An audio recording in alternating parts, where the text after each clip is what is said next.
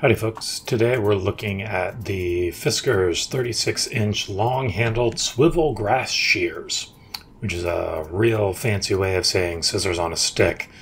These things were 20 bucks on Amazon.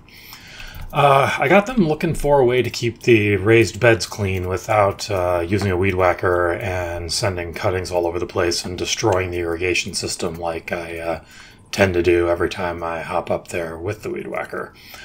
So the build quality on these things is so-so. They're light and generally feel good in the hand.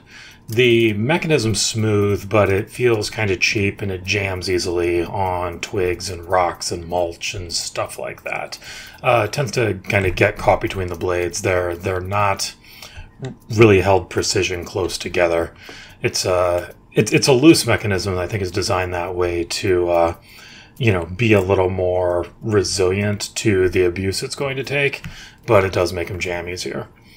Like a lot of tools, the handle's a little too short for me, so I get the same lower back pain I get with every handheld tool designed for normal people.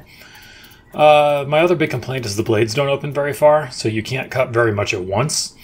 I think this is probably deliberate to keep you from overloading the mechanism, but like most tools today, I would rather pay, 5 times as much and get something that really worked and would last a lifetime instead of getting cheap crap designed to, not work all that well to preserve itself. But there aren't a lot of options for things like that these days unless you make it yourself. Let's see, what do I like about it?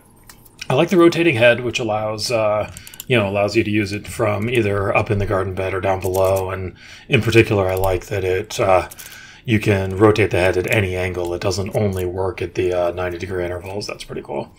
And then lastly, you can see it's got a bit of a safety lock little deal on here just to hold it closed, which, I don't know if it's really important, but, it's nice that it can hold itself closed in a slightly safer fashion.